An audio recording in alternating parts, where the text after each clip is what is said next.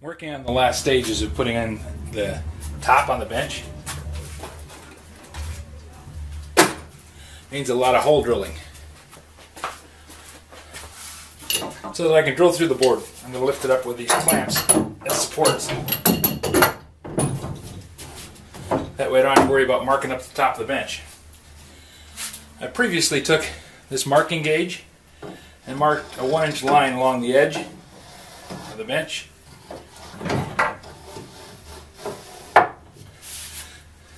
Both sides, and I have a mark down the middle. I put 3 screws in each point because I'm not gluing the bench top down.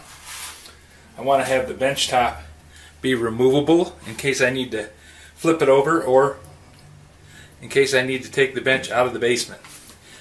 The final assembly of the bench is put together with bolts and screws so that it can be easily repaired or moved. The metal lathe and the wood lathe is going to be holding about 400 pounds of steel, so I want to make sure that I have it securely mounted.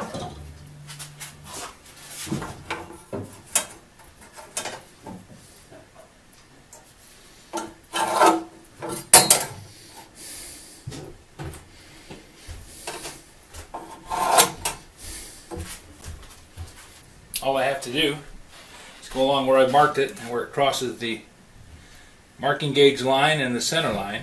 I just poke a hole.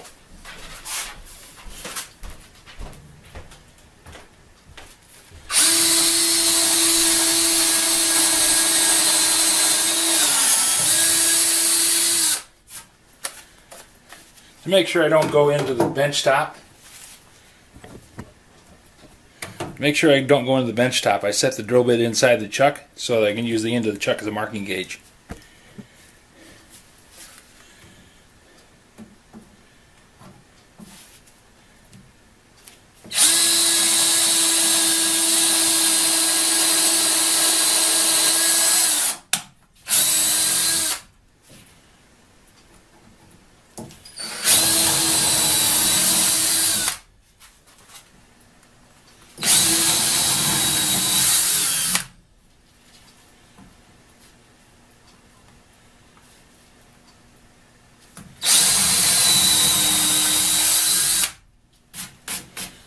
Since I'm wearing gloves, I'm using the tip of my finger as a marking gauge to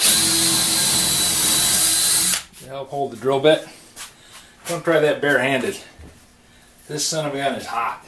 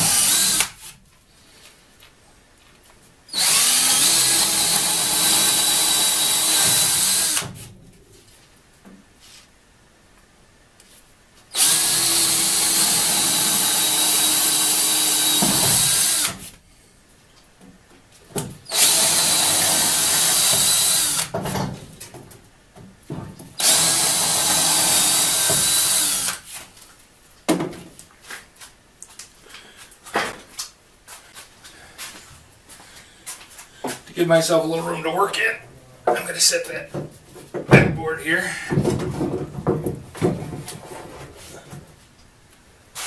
Up in the air a bit.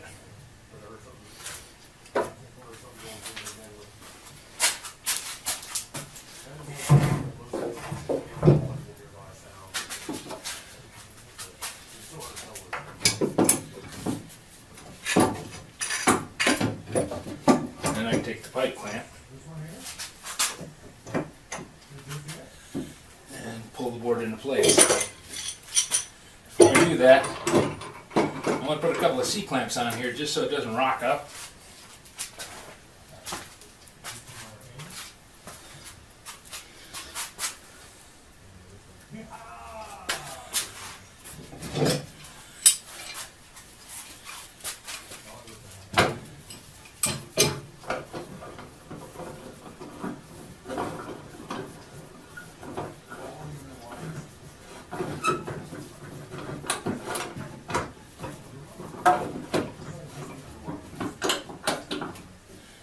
them tight. I just want to have them enough on there so that it doesn't rock up out of position.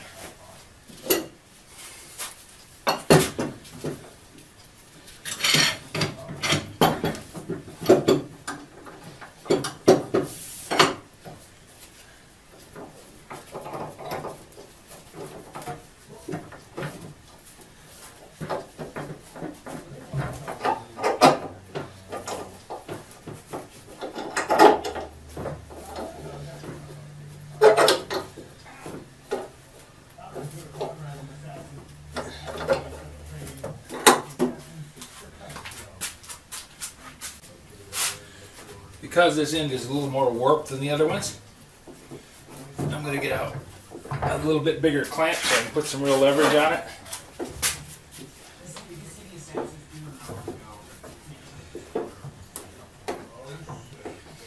There we go. Now she's up tight. All the way across.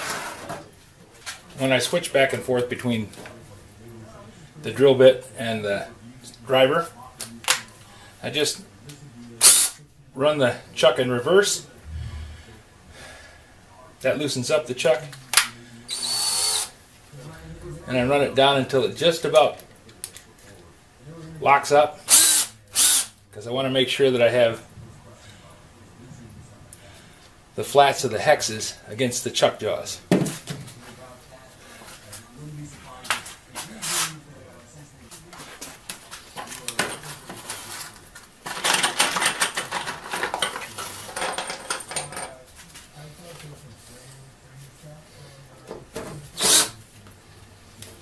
It's a 2-speed drill, high for drilling, low for running screws in.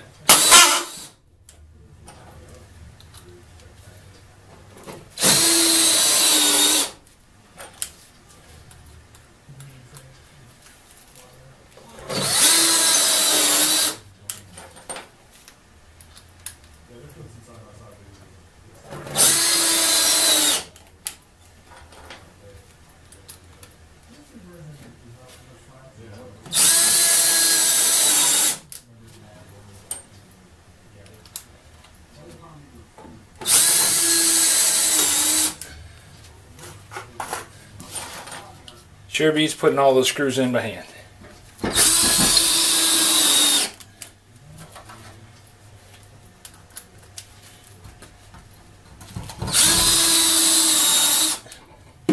That many screws in, I can take the clamp off.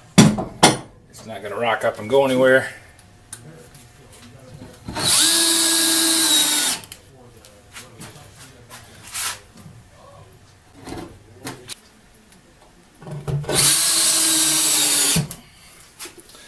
Magnetic tip on the screwdriver means that I don't have to hold the screws on.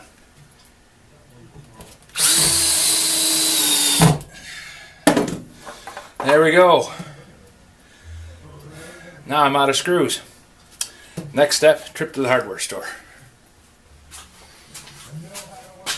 You can see the reason why I'm using this board as the back of the bench. It's pretty well hammered. I'm also flipping it over so that rough edge is down.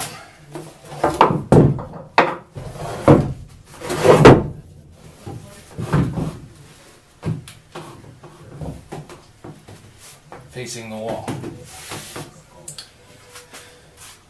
That little chopped up bit's going to be against the wall underneath the pegboard.